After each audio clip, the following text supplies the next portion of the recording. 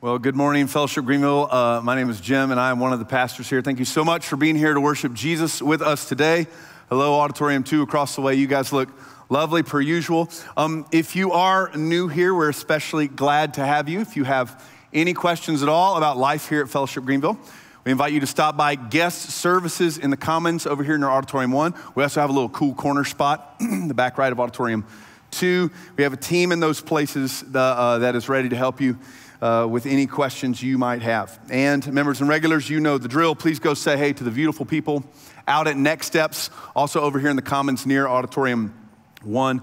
If you're looking to get further involved with what God is doing here, and like we've already mentioned, if you were here last week, I hope you sense that God is indeed faithful and present and doing things in this family, in this church, that he's absolutely at work. Because of Jesus' cross and resurrection, God can't not be working.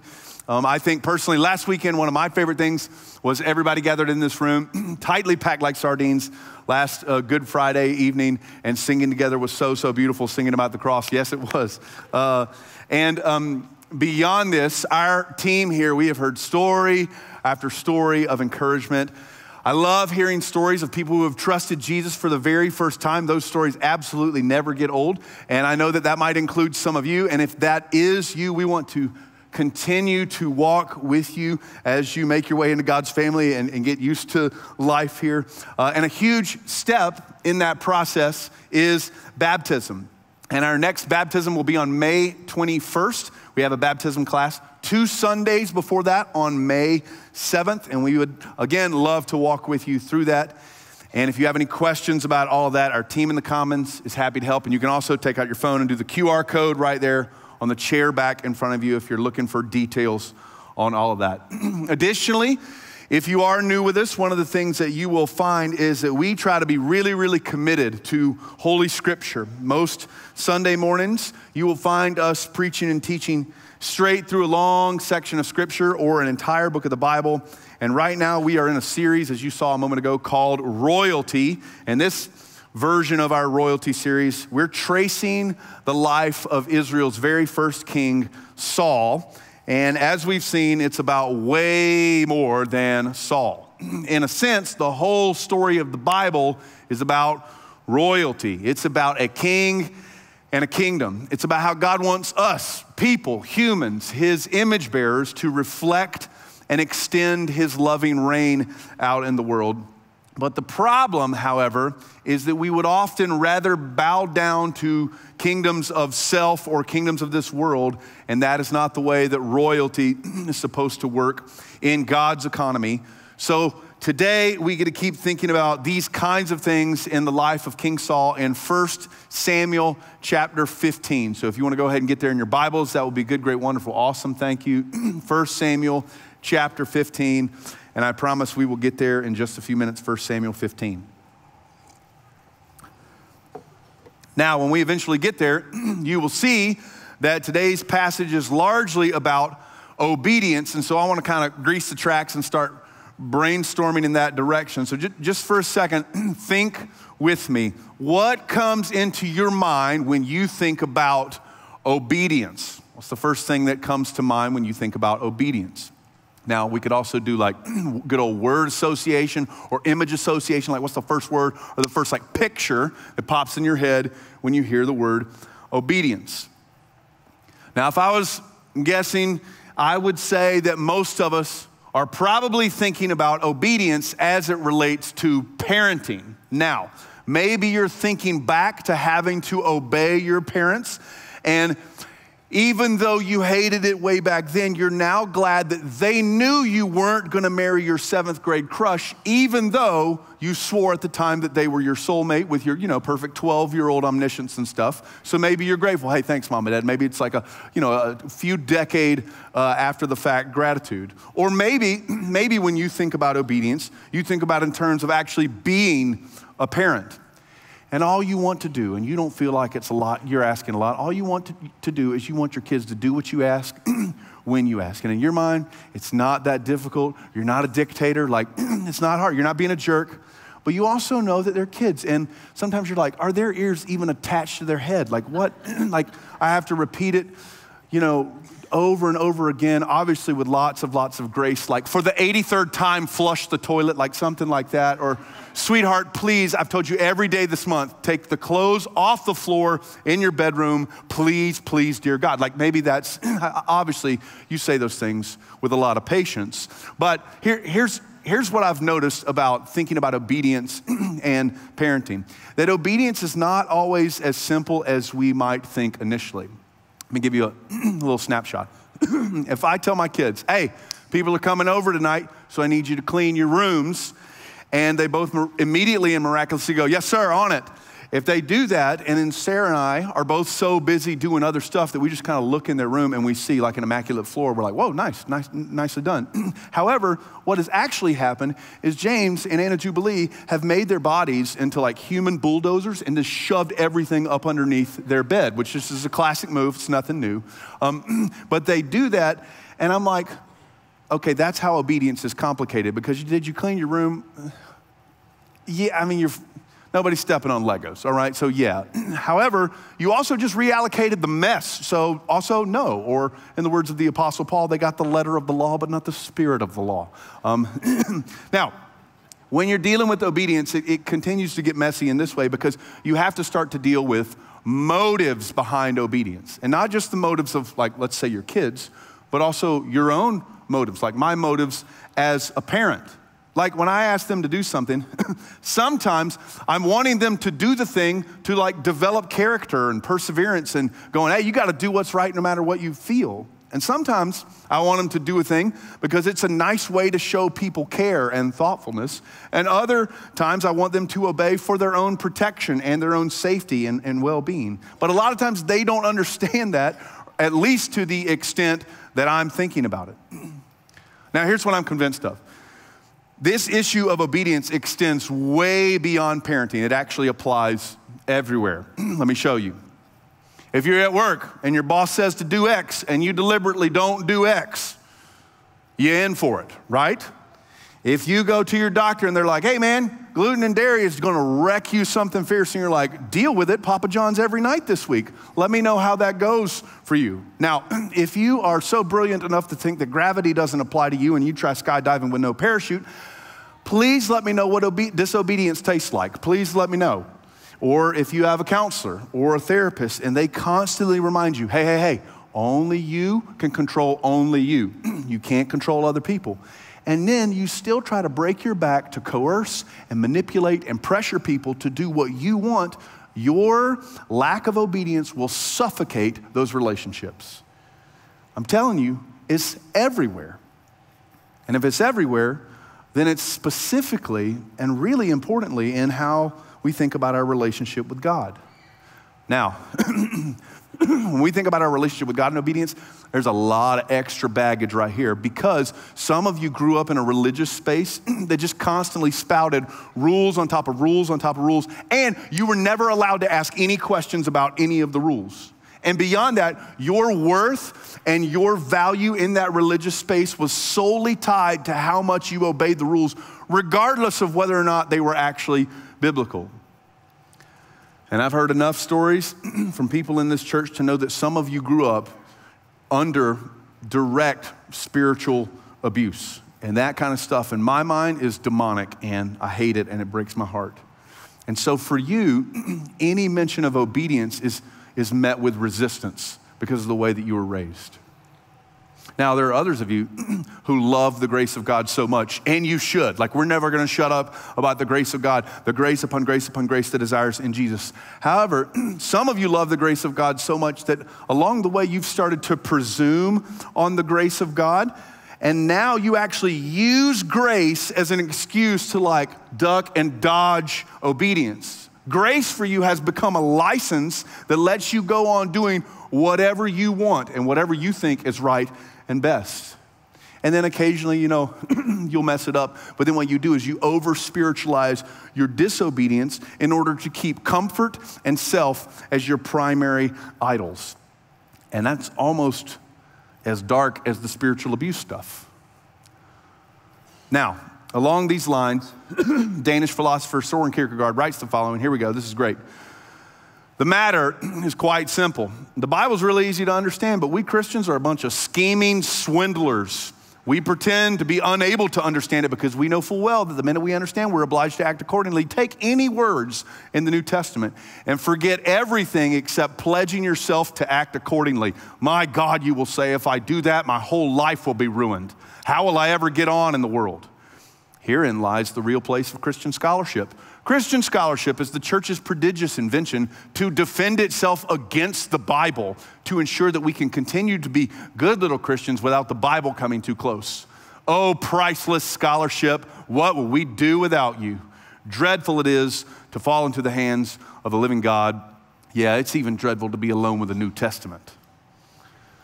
Now, that is haunting, but I think Kierkegaard is actually onto something. Just think about it. If you have your Bible open before you and you're trying to follow Jesus by following God's word, please get this. You don't get to do whatever you want to do with your body, with whomever you want to do it and whenever you want to do it. You don't get to. You know why? The Bible clearly teaches your body doesn't belong to you, it belongs to God. It's his temple, 1 Corinthians 6. It's supposed to be a living sacrifice, Romans 12.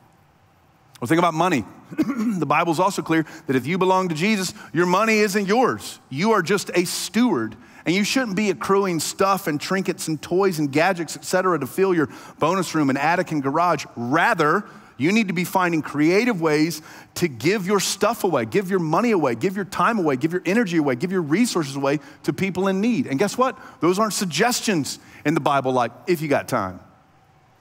But somehow, here's the deal, whether it's our bodies or money or whatever, somehow we still find ways to presume on grace and to self-justify and then obey us rather than God. Or in the words of Kierkegaard, we Christians are a bunch of scheming swindlers. So, what do we need to do about this? Again, the obedience thing is not as cute, tidy, simple, and black and white as we may have originally thought. And so this demands that we reconsider a biblical definition of obedience. So with Scripture as our guide, we need to reimagine how obedience works, like how it acts and how it breathes rightly. So our question today is very simple. How does true obedience function? How does true obedience function? How does it operate? What all is involved? What are the mechanics of true obedience? Also, obedience is meant to be in the context of a relationship. You're not supposed to obey in a vacuum. So how can we honor God with obedience and not just feel better about ourselves? Moreover, if this whole thing is about royalty, then true obedience can't be a checklist. It's fundamentally about revering and reflecting God's loving reign in the world, which just makes our question even weightier. How does true obedience function? And today, 1 Samuel 15 is gonna help us out with our question. Go ahead and get there in your Bibles. And I've got fun news for us. We're gonna do the whole shebang. That's 35 verses. So just buckle up, friends. 35 verses. 1 Samuel chapter 15, verses 1 through 35. Also, just a heads up, there's some odd and intense stuff in this passage that we're not going to get to talk about maybe at the length that you would like. But we also always want to posture ourselves before Holy Scripture with trust and gratitude, even in the face of our questions. And so after I read the whole thing, all 35 verses, I get my line, which is, this is the word of God for the people of God. And then comes your line out loud together. Thanks be to God. You too, auditorium too. Here we go. How does obedience function? 1 Samuel 15, start in verse 1. And Samuel said to Saul, Yahweh, the special covenant name of God, it's usually capital L-O-R-D in your Bibles there. Yahweh sent me to anoint you king over his people Israel. Now therefore, listen to the words of Yahweh. Thus says Yahweh of hosts, I have noted what Amalek did to Israel in opposing them on the way when they came up out of Egypt. Now go and strike Amalek and devote to destruction all that they have.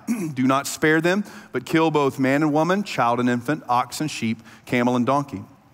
So Saul went and summoned the people and numbered them in Telaim, 200,000 men on foot and 10,000 men of Judah. And Saul came to the city of Amalek, and he lay in wait in the valley. And Saul said to the Kenites who were there, all right, you guys get out of here, go down from among the Amalekites, lest I destroy you with them, for you showed kindness to all the people of Israel when they came out of Egypt. So the Kenites departed from among the Amalekites. And Saul defeated the Amalekites from Havilah as far as Shur, which is east of Egypt, you guys know. And then he took Agag, king of the Amalekites, alive and devoted to destruction all the people with the edge of the sword.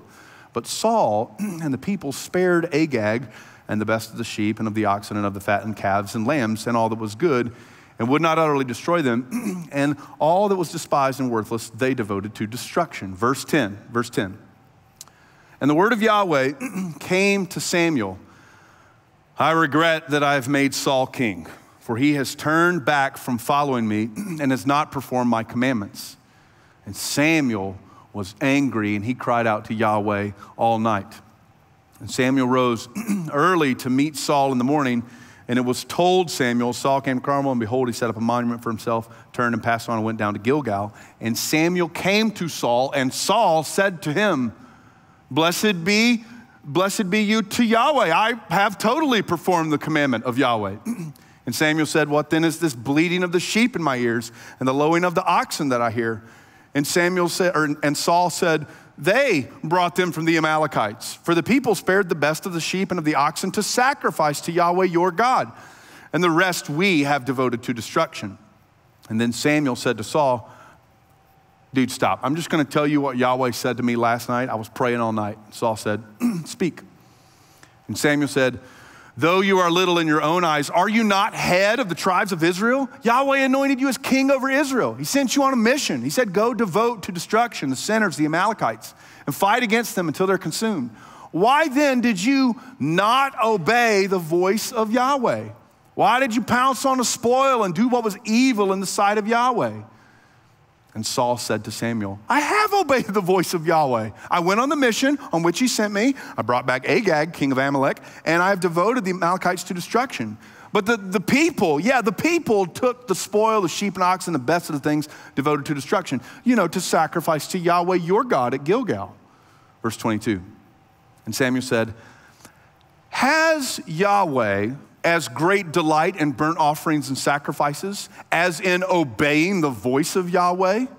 Behold, to obey is better than sacrifice, and to listen is better than the fat of rams. For rebellion, that's like the sin of divination, and presumption is as iniquity and idolatry. Because you have rejected the word of Yahweh, he has also rejected you from being king. And Saul said to Samuel, I sinned, for I have transgressed the commandment of Yahweh and your words, because I feared the people and I obeyed their voice. Now, therefore, please pardon my sin and return with me that I may bow before Yahweh. And Samuel said to Saul, I'm not going to return with you, for you have rejected the word of Yahweh, and Yahweh has rejected you from being king over Israel. And as Samuel turned to go away, Saul seized the edge of his robe and tore it. And Samuel said to him, Yahweh has torn the kingdom of Israel from you this day and has given it to your neighbor who is better than you. Also, the glory of Israel will not lie or have regret, for he is not a man that he should have regret. And then Saul said, I have sinned, but just honor me before the elders of my people and before Israel, and return with me that I may bow before Yahweh your God. So Samuel turned back after Saul, and Saul bowed before Yahweh. Verse 32. And then Samuel said, bring me Agag, king of the Amalekites. And Agag came to him shakingly. And Agag said, surely the bitterness of death is past. And Samuel said, as your sword has made women childless, so shall your mother be childless among women. And Samuel hacked Agag to pieces before Yahweh in Gilgal. And then Samuel went to Ramah, and Saul went up to his house in Gibeah of Saul. And Samuel didn't see Saul again until the day of his death. But Samuel grieved over Saul. And Yahweh regretted that he made Saul king over Israel. And even though it's dense, this is the word of God for the people of God. All right, here's the game plan. We're gonna do 3 things that obedience doesn't include. We're gonna do 2 things that obedience must include, and then we're gonna do 1 foundation from which we should obey. Because if we're asking questions about what constitutes true obedience and how it works, in this passage we can find those things. 3 things that obedience doesn't include, 2 things that obedience must include, and 1 foundation from which we should obey. And to ease us into these, I want to address a couple of hurdles in this passage. First, we're not hiding anything, the violence here. For me, it's a lot. It's uncomfortable. Like whether you're going with the total destruction thing in verse 3, or you're going with Agag's death in verse 33, this is so weighty. So a few things about this. First, the Amalekites were ancient Near Eastern land pirates. They just would go, they were like nomadic terrorists. They would just go and rape and kill and pillage and steal and ravage other groups. And so there is a sense in which this is a kind of justice. And our lives today are often so sterile and sanitized that this still kind of makes us pick our shoulders up and wince just a little bit. It bothers us. But then you have the fact that God sanctions this somehow, which is another layer of fragility, no matter your theology. And furthermore, if you do go read other ancient Near Eastern literature, this is just how they wrote about militaristic stuff, about war. They just used language of utterly destroy and total destruction. That's just how you wrote about war back in the day. It was kind of an idiomatic way that you did it 3,000 years ago. And that might ease some of the heaviness of this, but still the violence in certain places in the Hebrew Bible can be very alarming. And we've preached other sermons about this. Charlie did a great one a couple summers ago, and we can send that to you if you guys have questions on email and stuff. But if you do want to explore these ideas at greater length, I commend the following 2 books to you. The God I Don't Understand by Old Testament scholar Chris Wright. Excellent, excellent book. Additionally, The Skeletons in God's Closet by Pastor Josh Ryan Butler. Both of these works approach the questions of violence in the Bible with honesty and humility, and both are accessible and readable, and I think they push you to deeper faith in Jesus, even with a hard question on the plate there. So here's what I'm saying. That's the first hurdle, if you will, the violence thing. Now, there's one more hurdle, and that is that somebody, if you read this passage, somebody might even be able to accuse God of being like wishy-washy or oblivious here. Look at verse 11. I regret that I made Saul king. Not a good look, Lord. Now look down at verse 35. Look, and Yahweh regretted that he made Saul king. What in Moses? What does that mean? I can see up there going, dadgummit. Now, here's the deal. Sometimes in the Bible you have things on the end, and then there's something in the middle that kind of echoes the thing on the end that helps explain everything. Look at verse 29. Tucked in the middle of these things, there's another little regret picture. This is about Yahweh. The glory of Israel does not lie or have regret. He doesn't. He's not a person. He's not a man. We regret. We're wishy-washy. But Yahweh doesn't do that. Question? Right? Doesn't that feel a little odd? Now, this word regret in verses 11, 29, and 35 is the Hebrew word nacham. It's a word about God's emotional presence and involvement and engagement with his people. Meaning, here's what it means. God feels the ache of Saul's disobedience. However, look at 29. He's not caught off guard.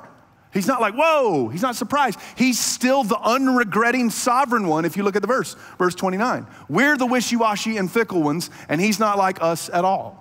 Now, I know that might be difficult, and some theologians labor hard to use language to talk about this. They say things like this, and I think this is helpful. God is unchanging in his being and his attributes, in his perfections and in his purposes. However, God also engages with and responds to his world, and he engages and responds differently in response to different circumstances. Now, that might help some of you. Some of you might still have questions. That's okay, because this is taking us to our first big point. There are 3 things that obedience doesn't include, and the first one is that you don't have to understand everything before you obey, right? Whether it's the violence thing or the regret thing, if you have questions about that, that's fine. You don't have to grasp it all before you obey. So here's the first one. Complete understanding isn't a prerequisite for true obedience. Complete understanding isn't a prerequisite for true obedience. And depending on your personality, that might either like set you free or bother you. But I'm just telling you that that's the case. And as readers of this text, we don't have to dot all our I's and cross all our T's before we trust God and act. We have to learn from Saul's mistake here. But so many of us think that we can hold God captive until he explains himself. And after he explains everything to us in a way that we can totally understand on the first take, and he better not repeat himself, when he can explain himself clearly, then we'll do what he asks. And that's how we operate sometimes. We think we can hold God captive. And guess what? Isaiah 55, his ways are above our ways. You're never fully gonna understand it. And guess what else? Your 8-year-old might be smart, but they can't fully understand that behind the obedience you're asking for lies layers of motives about protection and character development and perseverance. So how much more is this going to be the case with our good and heavenly Father, right? In fact, this is scary. When you lack understanding might be the time that you most need to step out in faith and obey. When you can't quite put the pieces together and your brow is still furrowed and you're like, but God, that might be the time where you get up off your butt in Jesus' name and go, I'm gonna do it anyway, Lord. I'm gonna do it. I'm gonna obey, even though I don't totally get it. And again, I'm not saying the hurdles in this passage are easy, and I'm not saying the hurdles in your life are easy. Here's what I'm saying, please get it. There's always gonna be hurdles. But I'm also saying God will always be good and sovereign and near to us in the middle of them, and that it's a fool's errand to demand complete understanding before we obey. That's what I'm saying. All right, that's the first one. We're doing 3 things that obedience doesn't include. That's the first one. And the second one is blaming others isn't a part of true obedience. Blaming others isn't a part of true obedience. And let me show you where I get this. Yes, this passage has some confusing stuff, but I also think, and I hope you're excited about this, that this is one of the funniest scenes in the whole Bible. Please use your imagination. Look at verse 13. Verse 13, Samuel approaches Saul, but Saul says to Samuel, think about that. If somebody walks up to you, you lift your brow and you go, like, what are you gonna say? But Samuel approaches Saul and Saul goes, hey man, what's up? Like he's trying to control the narrative. So Saul starts with, hey, bless God, brother Samuel, have you lost weight? I totally obeyed, which that in itself is hysterical. He's supposed to get rid of all the sheep and all the cows. And so verse 13, this is what happens. Samuel walks to Saul. Saul says, bless God, brother Samuel, I just obeyed so hard. Bah, that's exactly, and Saul's like, he kicks a sheep, like that's what he does. This is exactly what happens. Look at the next verse. Look, I wish I could have seen Samuel's face. Look at verse 14. He goes, what then is this bleating of the sheep that I hear, right? He's like, bro, stop. Like this is a hysterical scene. And then look at what Saul does in verse 15. Follow the pronouns. Saul says in verse 15, they have brought them from the Amalekites to sacrifice to Yahweh, your God. And in psychology, that's called distancing language. When he's caught red-handed, Saul puts it on other people. And that's why blaming other people can't be a part of true obedience. Because when you blame somebody, what you're doing is you're trying to duck and dodge responsibility. But blame over promises and under delivers. It makes you think that you're gonna get away scot-free. But I tell you right now, blame cannot lead you to life change. Like if you want happiness or peace in your life, it can't happen while blame is in your heart and in your mouth. It can't. And if you want to move forward in your relationship with God in faithfulness and obedience, it will not happen when blame is filling your soul, mind, and mouth. It's not a possibility. In terms of responding to God, faithfulness is health and strength, but blame is like an undiagnosed cancer that will undo you from the inside. And here you guys get to be my like collective confession booth for a second. I think this is the biggest sin that I struggle with. Like, You can ask my wife and kids, like, I'm not an angry dude.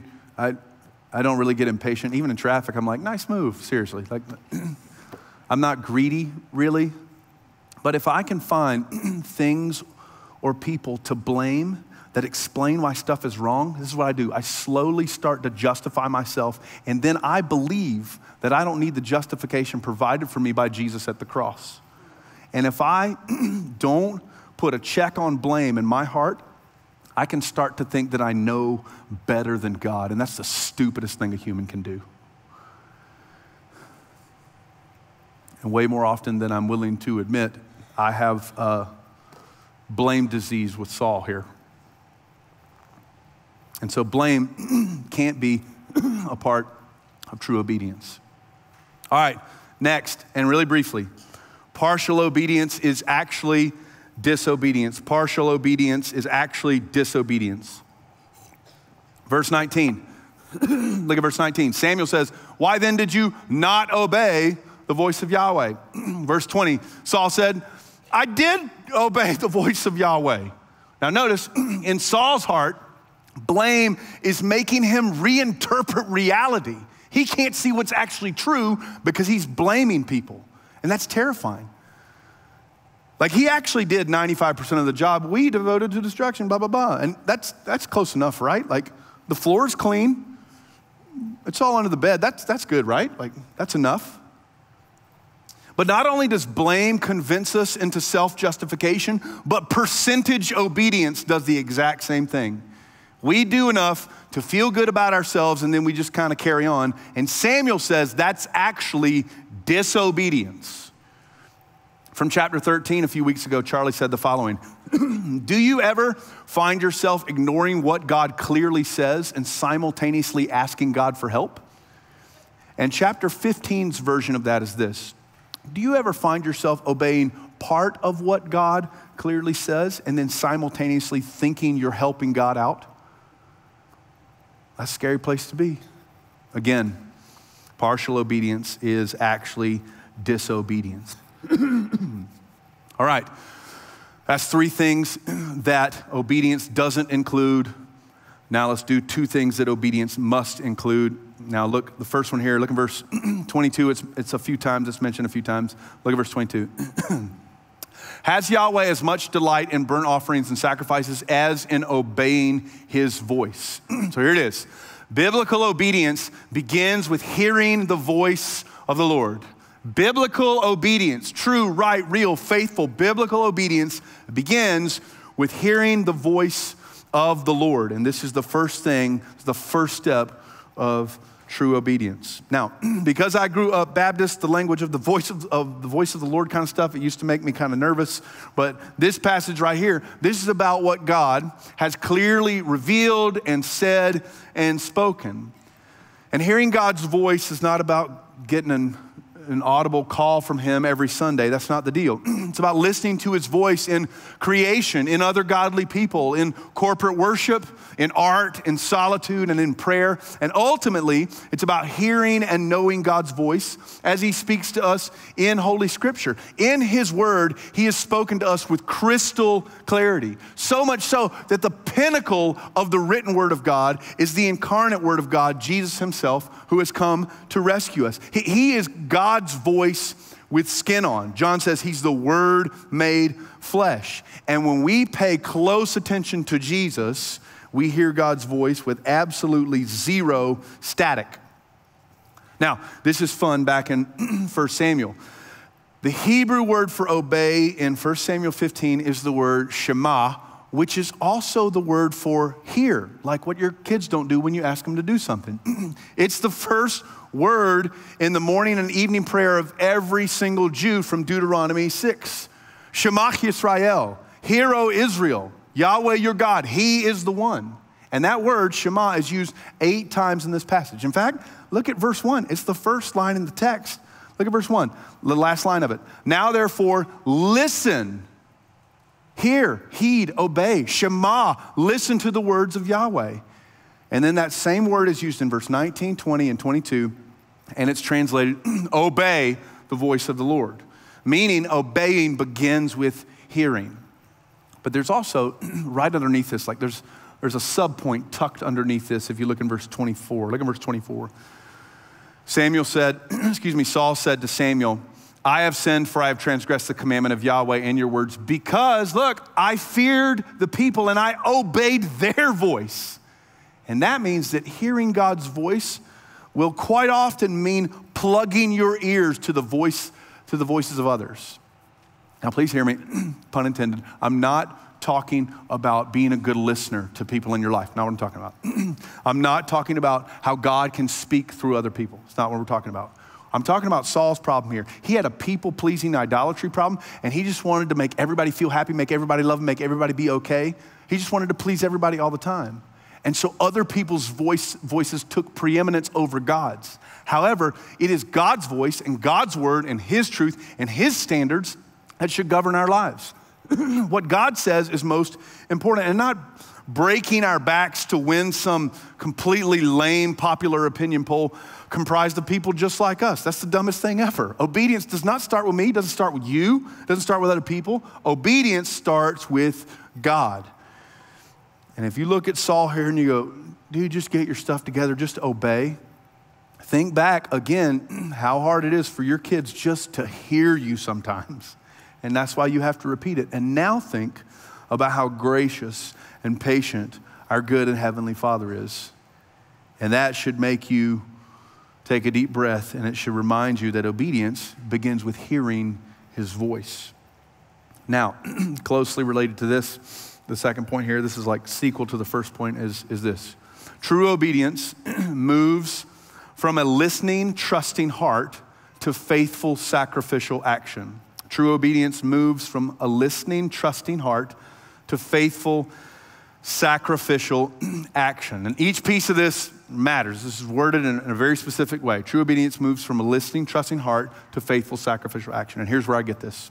Look at verse 22. Verse 22, Samuel is actually doing a nice pastor move here, Pastor Samuel. He's asking a trick question. Look, Saul, does Yahweh have greater delight in offerings and sacrifices or in obedience?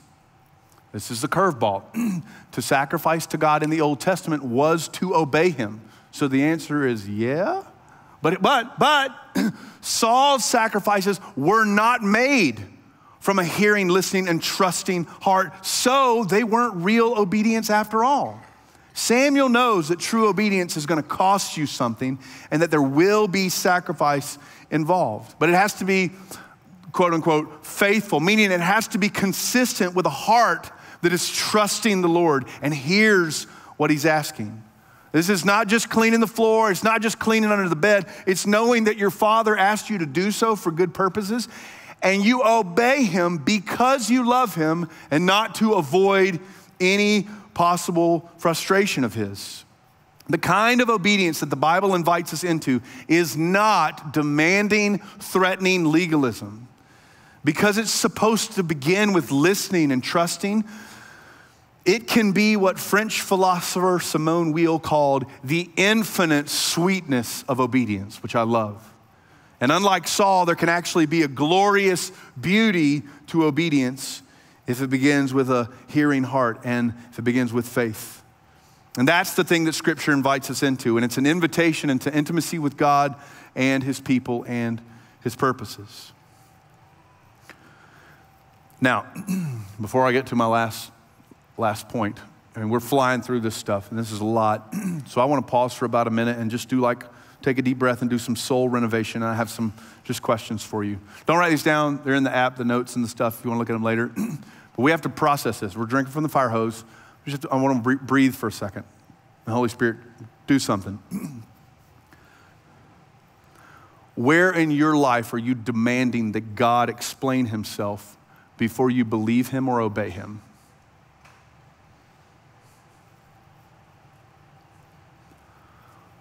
Where in your life are you living in a place of blame towards another individual?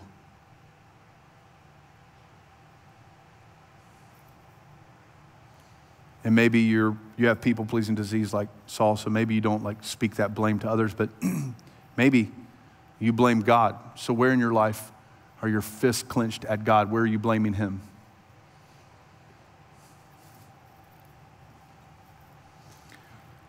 Where do you know that you have only partially obeyed? And you know that. You know there's more steps to take and you aren't taking them.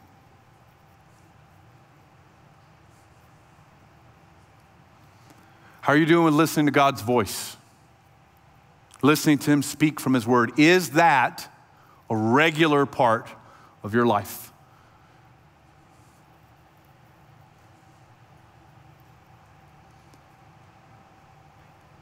Hey friends, is there any way at all in which other people's voices are above God's in your heart and mind?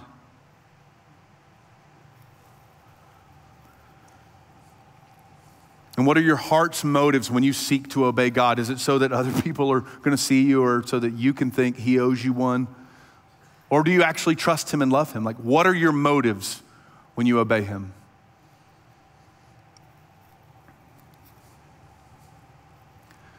These are the kinds of things that we have to be thinking about if we're doing 1 Samuel 15 correctly. So we did 3 things obedience doesn't include, 2 things it must include. And finally, for just a minute here, one foundation from which we should obey. One foundation from which we should obey. So in our passage is the end of the road for old Saul. He's rejected as king, and his final days in kingship that we'll look at in the next month or so, his final days of kingship are spent actually trying to take other people down with him. It's an embarrassing story. But this passage simultaneously reminds us that we botch it just like Saul, and that we need a king from God who's not like Saul. Enter King Jesus. And if royalty is the point of the whole story, and obedience is like an engine for the kingdom of God coming from heaven to earth, then Jesus is the king who obeys his Father perfectly, and then he becomes the rock on which we stand. Here it is. Here's the last thing here. Jesus' obedience is not only our supreme example, but also the sure foundation from which we obey. We obey because we have been perfectly loved. At the cross and in the resurrection, we've been perfectly loved. For God so loved the world that he gave Jesus. And we don't obey in order to be perfectly loved. And I'm fully convinced, brothers and sisters, that if you get this, it will set you free. One more time. Jesus' obedience is not only our supreme example, but also the sure foundation from which we obey. We obey because we have been perfectly loved and not in order to be perfectly loved. Listen to the New Testament, Shema. Hebrews 5 says that even though Jesus was a son, he learned obedience through the things that he suffered, and he became the source of eternal salvation for everyone who obeys him. Romans chapter 5 says that through Adam's disobedience, royalty unraveled. But now we got a second Adam, Jesus, who through his obedience, he can now forgive us and heal us and declare us righteous before the Father. Philippians 2 says that Jesus became obedient to the point of death, even death on a cross, meaning his obedience cost him something. It was sacrificial, self-giving love. And in it, he loved us perfectly. Like on my own, I can't live up to God's standards. Left to myself, I sin and fall way short. Like I'm Saul, you're Saul, we're all Saul if we try to do it on our own. And if it's up to me, I'm deserving of judgment and separation from God. But King Jesus stepped in and he obeyed in my place. He obeyed in your place all the way to the cross, taking the death that should be ours. And he heard and heeded his Father flawlessly. And if we believe him, his faithfulness, this is unreal, his faithfulness can be counted as ours. And now obedience is not a chore trying to get God's attention to love us and bless us, because he has unconditionally loved us in Christ. And in him we have every spiritual blessing according to Ephesians 1. And now we obey as a response to God's love, and not in order to bend God's love, to bend God's arm to love us. That's why we obey. And now, because of that, obedience is actually freedom. And now obedience is about experiencing God's love and presence. It's about knowing that he has called us to be ambassadors of his kingdom wherever he has placed us. That's the royalty that we are made for, and we can only taste it because of Jesus. Not your efforts, not your ability to follow through, not your accomplishments, but Jesus. He is the one sure, rock-solid foundation on which we stand, and all other ground is sinking sand. Fellowship Greenville, I got really good news for you this morning.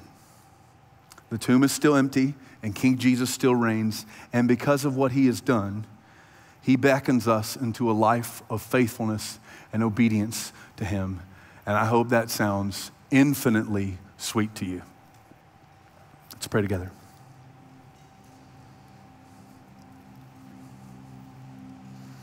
Holy Spirit, we beg of you, be the wind at our backs and launch us forward in fidelity and obedience.